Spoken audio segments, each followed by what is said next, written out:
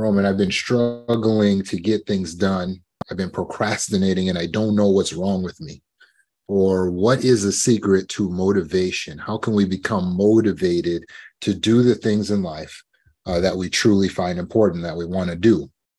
Some of us are struggling to get motivation to go to the gym, to just do our work.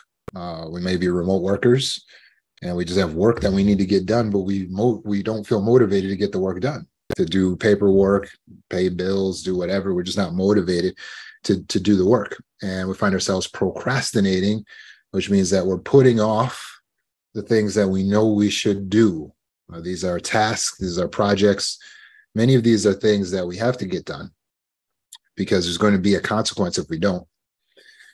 Some of these things are our legacy work. This is what we would be proud to say we did it if we got it done, but we can't ever seem to get it done.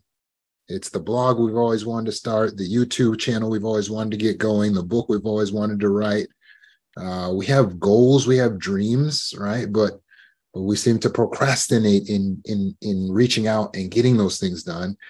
And it's like when there's a deadline and there's a direct consequence, it's like then maybe we can get motivated. But when there's not a deadline and there's no direct consequence, it's like we can't get motivated. Or if the deadline is just far off, so we know that we're going to need to be getting that done at a certain time, but it's not for several weeks, then we wait the whole several weeks before we actually start to do it.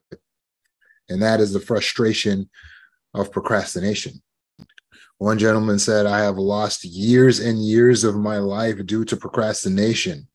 I am 51 years old now, and unfortunately, I haven't yet overcome it. I'm praying for a breakthrough. Well, tonight could be the breakthrough you're praying for, because I'm going to break down for you the understanding of how to get over procrastination and how to actually find the motivation to move forward and to do what it is you want to do. There's, of course, a direct correlation between your trauma and your tendency to procrastinate now. And I'm going to help you to understand that correlation.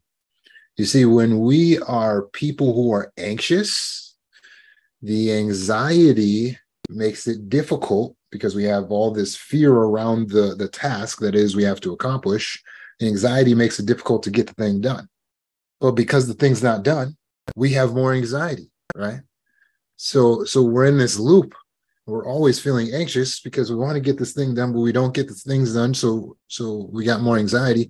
And then we're just like fatigued of the pain that we're experiencing. So then what do? You just go to bed, or you just veg out and you just watch television and you find yourself scrolling through Netflix or sleeping all day, but you can't even enjoy that. Why? Well, because you feel guilty, because you know you have things that you should be doing and you could be doing more, but you're not doing it. You're not living up to your potential. So now you feel bad for the fact that you're taking time to relax and taking a break. It's no secret that procrastinators are terrible at relaxing, which is ironic because that's all we do, right? That's what we say. We say we're lazy, right? We say, oh, I'm a procrastinator because I'm lazy. I don't ever get anything done. I'm so lazy. But if we're so lazy, that one thing we would be good at getting done is relaxing. But we don't even feel we're good at that. So what is the deal with procrastination? Well, that's false. The idea that you're lazy and that's the reason you procrastinate is a false idea. It's not that you're lazy. It's much deeper than that, much more complicated. If that were just the problem, then we would just separate off all the lazy people and toss them out, right? But it's not so simple. It's not that you're lazy. In fact, when the going gets tough, you're actually a very hard worker. So the problem with procrastination is actually the opposite. It's not that you're lazy, it's that you are a perfectionist. And that needs to be addressed. Especially when we're a trauma survivor, we can give in to extreme thinking. And this can happen to anyone, absolutely anyone. So when you look at your tasks, the things that you need to get done, part of the reason it's so difficult to get them done is because in your mind, you have a concept of this project and what you would like to accomplish that is too big. It's too grandiose because you're a perfectionist. You think it's not worth doing if you can't get it done right. And so you don't want to start it at all because you got to do it right. And to do it right, that if you think about it, that could really take hours. It could take days. You're going to have to be hyper focused in on your task on your computer. You're going to have to be working or scrubbing and just be so diligent at it. You're going to have to be doing everything in your power to make it happen. And as a result, maybe you'll just do it tomorrow because I don't feel like working that hard right now, and you don't either. And so we pull out the phone and we start scrolling through TikTok, YouTube, Instagram. And next thing you know, hours have gone by. And then what do? Oh, I hate myself. I can't believe I still haven't started this task. And we're stuck in this loop. We beat ourselves up for not working hard enough, but we don't want to work hard enough because our idea is that we have to work harder than we actually have to work. What holds you back, what keeps you from moving forward is often perfectionism. So we have to address the perfectionism. We have to address the perfectionism in order to be able to get some things done. Let's do that together right now. Let's address your perfectionism. Okay. Is it balanced thinking to believe that you can make something perfect? The answer is no. Does perfection exist amongst humans and the work of humans? The answer is no. Perfection doesn't exist in the world of humans, and you are human, not a god. So you will not be getting anything done to perfection. So the first thing you got to do is let that go. You got to let go of perfectionism. How do we do that? Well, change that belief right away. The original belief that you had that if you're going to do anything, you're going to have to do it right, i.e. to your mother's standards, i.e. perfect. We have to let that go and replace it with a new way of thinking. And we're going to do that right now. What is a new, more healthy way of approaching things in life that we have to do? Give it your all, give it 100%? No. Because if you give something 100%, you won't have any other energy left for anything else. So you actually can't give something 100%, even though we use that term, right? If you actually gave something everything, you would have nothing left. So there has to be a more balanced approach, at our tasks. What's a more balanced approach? Instead of I have to get this done to perfectionism, to the highest standards, this has to be the best report ever, this has got to blow everyone away. What's a more realistic way of looking at it? Well, I present to you the rule of 85%, i.e. being an imperfectionist. That's your new goal. You want to be an imperfectionist. This is an art. This is a skill. To be an imperfectionist means that you will approach everything that you do not to the best of your ability. You will only give it 85%. Well, wait a second. Hold on. Is that right? Only doing that sounds horrible. Well, we may have been brainwashed through our entire life to believe that we'd be an awful person to not give our absolute all in everything that we do. But the reality is we don't need to be a perfect parent. We just need to be a good enough parent. We don't need to be a perfect employee. We just need to be a good enough employee. We don't need to be a perfect counselor. We don't need to be a perfect scientist. We don't need to be a perfect doctor. We just need people who are good enough at the things that they're doing. And you don't need to perfectly clean your kitchen or your bathroom. You just need to improve it. This is balanced thinking. So when you approach things at the 85 percentile, now you're working in the world the way the world actually exists, so you can work in harmony with the universe. You see, if you were to rake your leaves and you had the mindset that you needed to get 100% of the leaves off of the lawn, and I had the mindset that I only needed to get 85% of the leaves off the lawn, when I rake one time, that's going to pick up 85% of the leaves. And then I've got the rest of the evening to myself because I only have to rake my yard one time. When you rake your yard one time, it's only going to pick up 85% of the leaves. And since you're a 100 percentile person, then you're going to think, well, I can't leave the other 15% of the leaves here on the lawn. So how many times are you going to have to rake your lawn to get 100% of the leaves? Well, you have to completely rake your lawn again in an attempt to get up 100% of the leaves. But the reality is you only get 85% of those leaves, right? So you're going to have to rake your lawn again. It's going to take you like 3 passes, maybe worse, trying to get 100% of the leaves. And you're going to be so frustrated trying to pack these leaves into the bags or keep them in the piles. And the wind's going to be blowing and the leaves are going to go back on the lawn and more leaves are going to fall from the trees because perfection doesn't exist. And you are wasting your time. And the next time we have to go out to rake leaves, you're not even going to leave your couch. You can't get it done now because you tried it and it took everything you had. It was too much because your mindset was not calibrated to the way the universe really works. You weren't an imperfectionist. You were being a perfectionist. So therefore, even something simple like raking your front lawn, whereas it would only take me an hour, it's going to take you all day. So let's embrace imperfectionism. The rule of 85% is I'm going to do everything to about 85% effort. That's what I tell myself before I do anything. I'll give it 85%. I'm not going to try my best on it.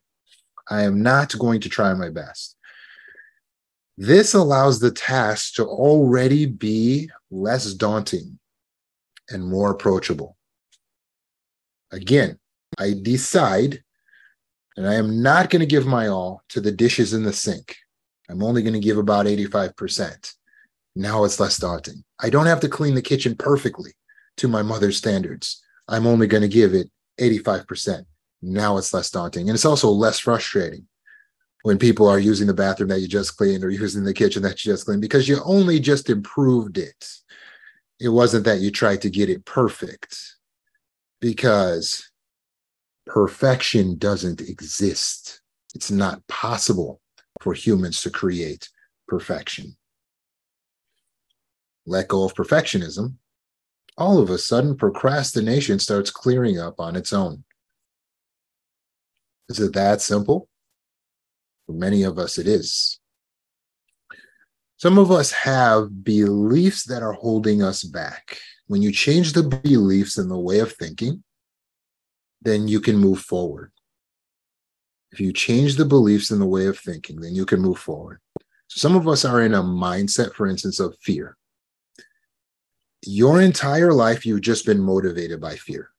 And that's why it's hard to now pick up the legacy projects, to live in your purpose, to be getting cool things done like the TikTok channel you've been wanting to get done, or starting a community youth group, or starting a book club. You've always wanted to do these things, but you don't do them because fear has been your motivator your whole life, not dreams. And so you don't have any practice achieving any dreams.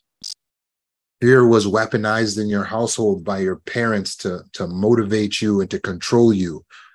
Well, you don't want this to happen, so you're living in a constant state of fear of the consequences. And fear is used by the authorities in school. Fear is used by the authorities in our workplace and in the law and the government. Fear, because fear is a powerful motivator. So that's why people use it against you. That's why people try to use it to control you.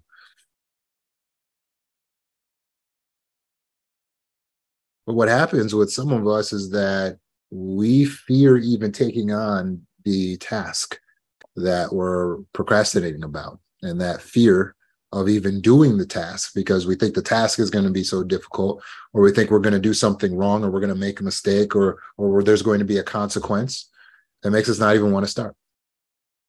So how do we address the fear if we're in fear mindset? Simple. Feel the fear, but do it anyway. That's how we handle fear. Fear was never designed to be your boss. Fear is a gift that is there to be a protection for us. It's the friend that says, hey, maybe you don't want to go jumping off that cliff. Maybe you don't want to drive your car so recklessly. It protects us. Fear is not meant to prevent us from achieving our dreams, from doing good in the world and helping others, from giving ourselves a life that we would truly be happy living. So don't allow fear to stop you right now. Don't allow fear to motivate you or to be the main catalyst to anything in your life. Allow fear to be a friend, or as I say, a bodyguard that works for you. It's your security detail. Yes, it can keep you safe, but it is not your boss. So you can listen to it, but not obey it. So although the fear is speaking to you and it's telling you, oh no, if you try to get your taxes done, you're going to make a mistake and you're going to do something wrong. If you try to submit that report, feel the fear, but do it anyway. A good way to handle it is just like you would handle an actual subordinate who comes to you with a concern. You're not going to stop and change the whole company because they had a concern, but you would listen to them. You would make them feel listened to. You might say, go ahead, Doug, tell me what's on your mind. And Doug gives you his complaints and you would write them down. Say, thank you, Doug. Thank you so much for telling me about that. Is there anything else? And Doug gives you his complaints and you write them down. And then you dismiss Doug and you look at the complaints and then you decide as the CEO of your company what action you will take and if you will take his actions into consideration in that circumstance. That's how you have to deal with the fear. Listen to the fear and say, okay, fear, what's the problem? What is your concern? And write it down. But then you're going to make the decision. So you dismiss the fear out of the room while you decide what you will do. You can feel the fear, but then you need to do it anyway. Don't allow the fear to actually make the decisions. That's not logical or beneficial. Some of us have a mindset of low self-esteem. So we just kind of feel like Aaron felt. Aaron said, procrastination leads me to feel like a loser, a failure, and trapped. So basically, it reiterates and promotes my self-identity. Did you catch that? Aaron said that procrastinating makes him feel like a loser. It makes him feel like a failure. It makes him feel trapped. So it's just reinforcing his own self-identity because that's the way he feels about himself anyway. And that's the semi-psychological reason why many of us are procrastinating. Because we are living out our own perception of ourselves. So if you're going through life believing that you're a loser and a failure and trapped and you can't and it's not possible and you're not able and you're not good enough and you're not worthy, then you live a life like that in your actions. So congratulations in your success of being exactly what you've always wanted to be. But if you desire more, then you need to change your perception of yourself. You need to change your beliefs about yourself and your way of thinking. So when we go in, we change that I'm a loser to I'm a winner. I believe I'm a winner. Why? Is it because we think that that's the only truth? No, it's because it's a beneficial belief. It's a beneficial belief, so we choose it. I choose to believe I'm a winner because that works for me. To believe I'm a loser doesn't work. So it doesn't matter if I lost 35 times and I've only won twice. I believe I'm a winner because I won 2 times. So therefore I'm a winner. So I choose that belief And by taking that belief on and accepting that and embedding that into my subconscious, now I start to live the life of a winner because I believe I am a winner. How do you choose a belief? How do you make yourself believe something? I can't make myself believe something, can I? Well, of course you can. Our beliefs are based on evidence. You must simply decide what you would like to believe and then examine the evidence that supports that belief. When you find a belief that is detrimental, that is not helping you, then you must look at all the evidence against that belief and defeat it and throw it in the trash because it's not helping you. When should you do this? Like right now, like at the end of this talk, as soon as this is over, you should have a little list of self-defeatist, detrimental beliefs that you are going to defeat. And then you got to go in and defeat those tasks, those beliefs. And so if you believe you're a failure, well, you're going to live the life of failure. But if you choose instead to believe I am successful, then what do? You start to look for the evidence that supports that belief. Well, there was that one time in third grade, I got an A on my paper. So I guess I am a successful person.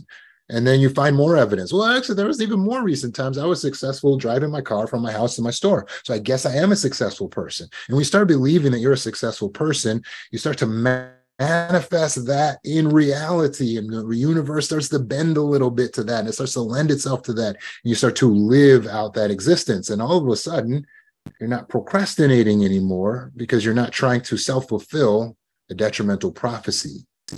You're not going to self-sabotage. Because if you believe you are a success, then of course you're going to go get your work done because you're successful. And that's what a successful person does. And so instead of believing that you're trapped, you're going to believe that you're free.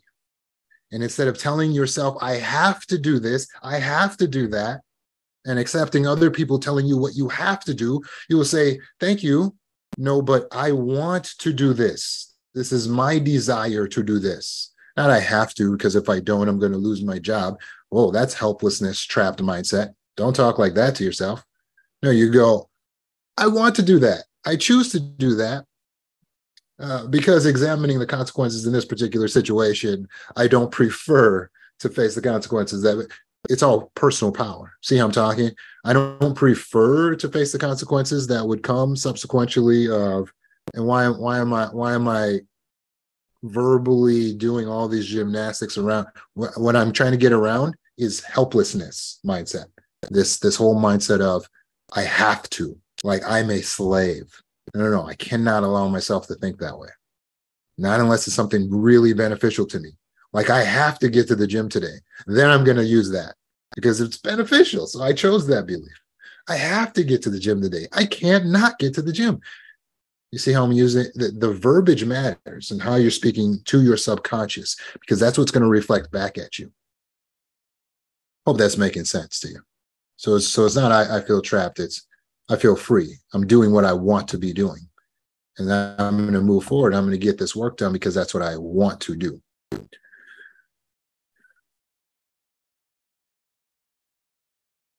So now when we're going against that low self-esteem, we also have to address a lack of self-compassion. Some people procrastinate because they have a mindset of low self-love or no self-love. You'll know this is the case with you if when you think about it, you would be willing to do it for someone else, but you wouldn't be willing to do it for yourself. That's a lack of self-love, lack of self-compassion. So if my mom, my aunt, my sister, my brother, my children called me and they said, hey, could you run out to the store, get me some milk, go to the post office, fulfill my prescription for medications. You'd be, yeah, I'm on my way. You're already getting dressed and you're gone. But then if you need to do it for you, you're just like, who cares?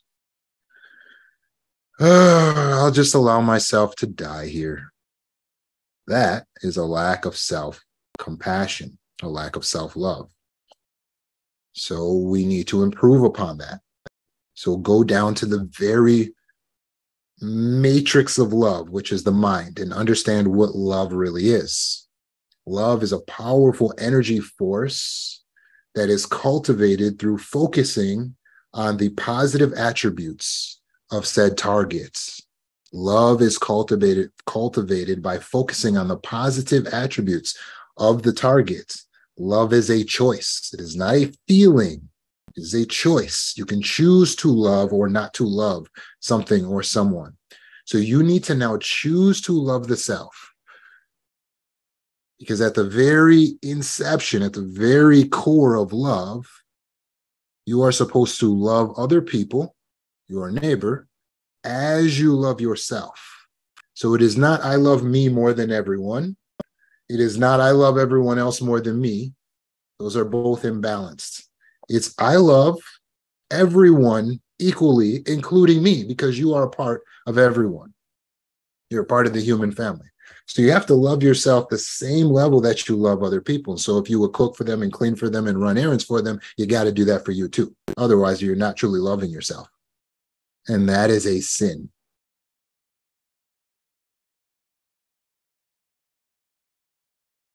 It is not spiritual or acceptable for you to not love yourself.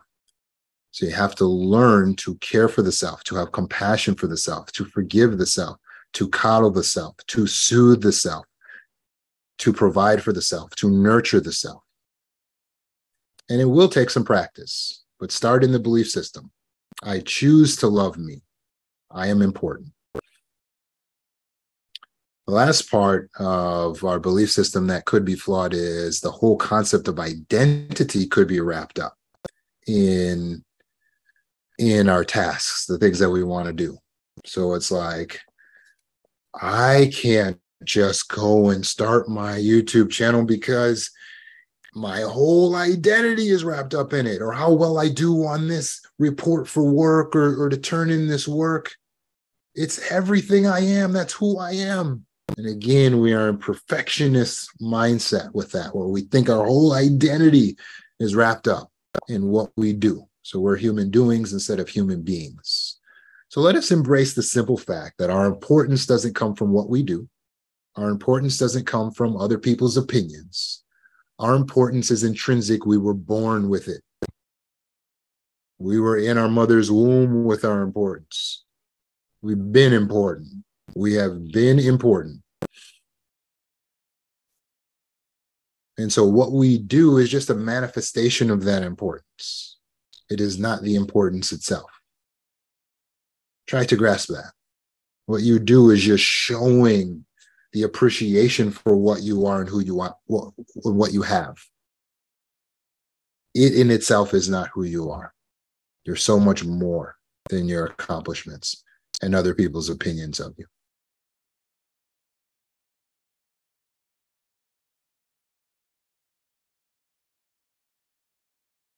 So, of course, we have dopamine.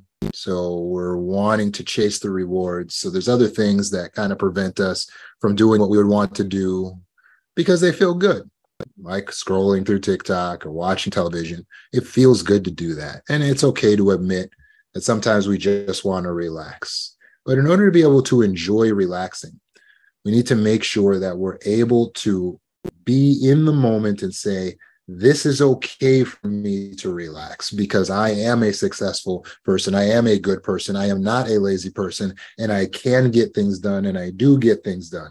So when you're relaxing, relax fully. And when you're working, pour yourself into your work. The secret to motivation is momentum. Nobody understands this. But intrinsically, when you start applying it in your life, you will find yourself being motivated.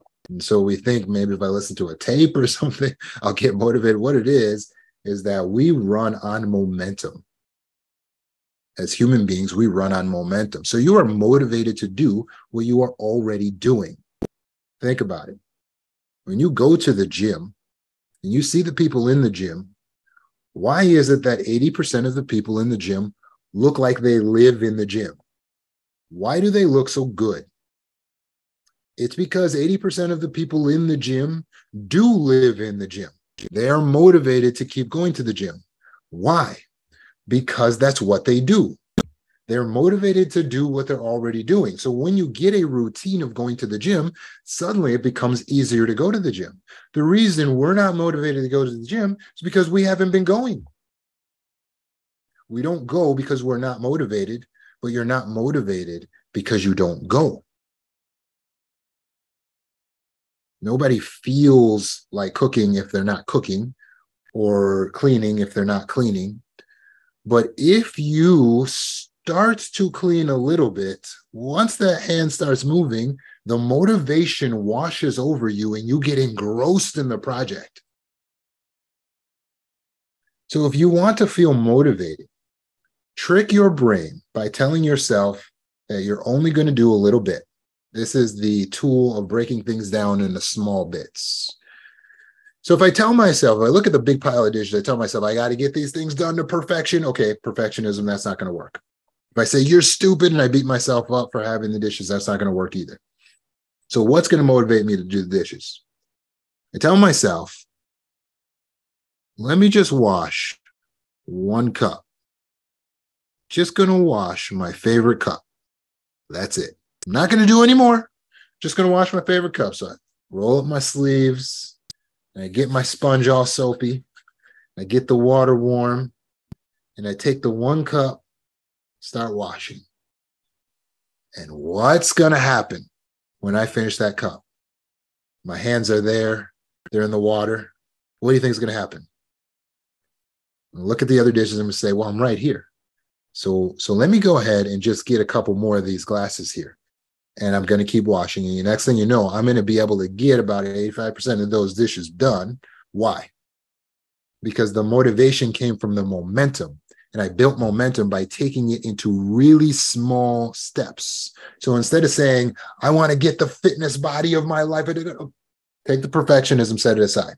You would like to go to the gym? How can you motivate yourself to go to the gym? Break it down into the smallest base steps. Well, you got to put your clothes on and you got to get in the car and you got to go there, find the parking spot. So instead of telling yourself that you got to do all that, you got to wake up in the morning. Don't do that. Just say, all I'm going to do is just brush my teeth, put on the gym shorts. That's it. I'm not going, just going to brush my teeth, put on the shorts. And then what happens? Once you got the gym shorts on, you're like, where is my polyester gym shirt? I really like that thing. Then once you get the shirt on, then you're going to put the socks and the shoes on. You're going to be like, I'm already dressed for the gym, so I might as well go. But I'm not going to work out. I'm just going to go to the gym. I'm going to take a lap around, I'm going to touch a couple machines, and I'm out. This is how you trick yourself. So then you go to the gym with the intention of not working out. But what will happen when you get there, you're in the environment, and you hear the music, and you hear the clinking, and you see an open machine? Well, now it's a lot easier to work out. All of a sudden, you've got motivation. Where did you get the motivation to work out? Well, it's because you're standing in the gym in your gym clothes. The motivation comes from momentum. Momentum is the secret to motivation. That's how you get it. So break it down into small bits. Break everything you want to do into small bits. And then you will find yourself actually accomplishing the things you want to do. Even if I don't want to take out my garbage, I just say, all I'm going to do is just ball this bag up. All I'm going to do is just tie the bag and pull it out, right? It's the steps, the little steps that are easier to take on. And once you start going, it becomes easier to keep going. So you feel like you have what you need now in order to overcome procrastination? Harness the power of now. Take the action, not later, but now.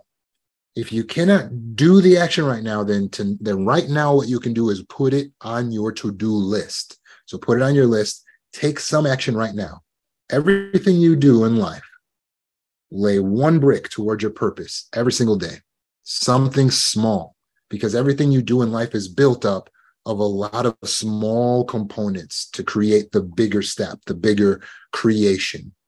A wall is made up of bricks and a house is made up of walls. So each day, lay 1 small brick towards your purpose, something small. Register your domain name, start building your website, something very tiny. Go and buy highlighters, get a marker board, something so small, but every day you got to do something. And when I say every day, I'm not using hyperbole. Work towards your purpose 7 days a week. You don't need a day off from your purpose because you're just doing small things every day towards it. Small, something, a phone call, a little research on it, something towards your purpose every day. Don't go to bed until you've done something towards your purpose. And right before you drift off to sleep, conjure to your mind a beautiful vision of the future. Picture yourself there, what you're wearing, the clothes blowing in the wind, you having your dream job or your dream car or your dream life, wherever it is, whatever it is. Get that beautiful visualization of the future, and you feed yourself that image every night. And your subconscious mind will work for you to help bring that visualization of the future to reality.